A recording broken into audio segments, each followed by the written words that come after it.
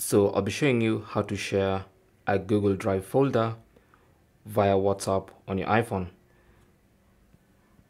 So the first thing you have to do is go to Google Drive and then go to Files, so you can see a list of all the files and folders, and then long press on the folder you want to share. So when the folder is selected, just tap on the three dot menu in the top right corner and then select Copy Link. Now the link to that folder will be copied to the clipboard, and now you can go into WhatsApp, find the person you want to share that folder with, and then paste for them the link and then send. Now when the recipient gets this link, they're going to click on it and then they're going to request access into that Google Drive folder, and then you'll get an email telling you someone is requesting access to the folder, and as soon as you grant them access, they'll be able to view the contents of that folder.